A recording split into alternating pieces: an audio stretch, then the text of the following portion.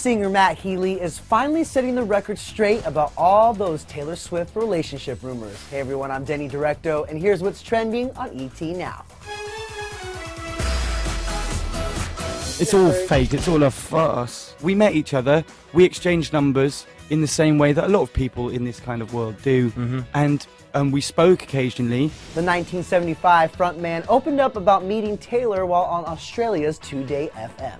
She's the biggest pop star in the world. I'm in Australia. There's no like relationship or anything happening. It's just funny how people really buy into that, you know? The speculation started back in November after the 25-year-old attended a 1975 concert in November with Selena Gomez and Ellie Goulding. Then less than 2 weeks later, the pop star was back at another 1975 concert, and this time caught by fans having a great time.